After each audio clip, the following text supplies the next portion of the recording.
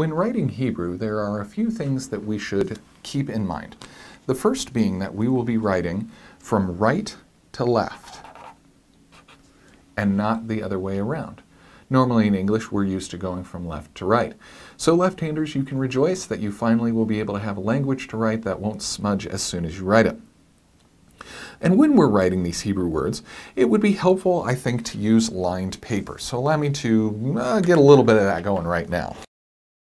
The reason we're going to want to use lined paper is to help make sure that we have room for all of our consonants in the various forms that they appear and all of the vowel marks or the nikud that we will have to deal with.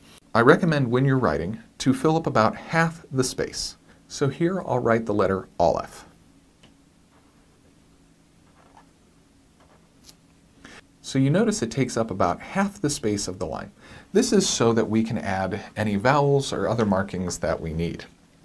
And with that, a vowel will go underneath the consonant it is modifying, or sometimes above, or sometimes next to it.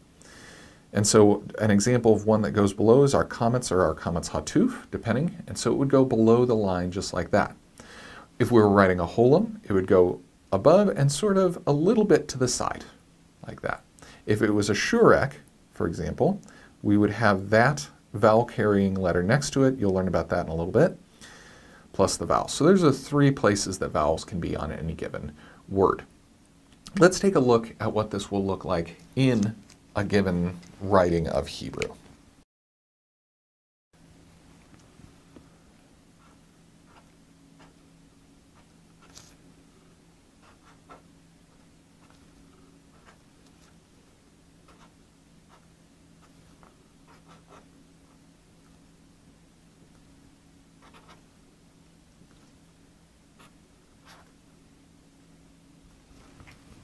Here we have a simple phrase, Amar HaMelech, the king said.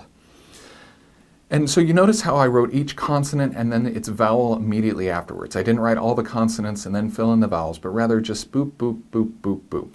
This will help you to make sure you're getting the right syllable structure and also that you don't forget anything. And so I did the same thing over here. Now notice here with this final cough, as you'll learn about when we get to the alphabet, that it goes below the line a little bit. This will help to keep it distinguished from other letters that look similarly, from the dalet and from the resh.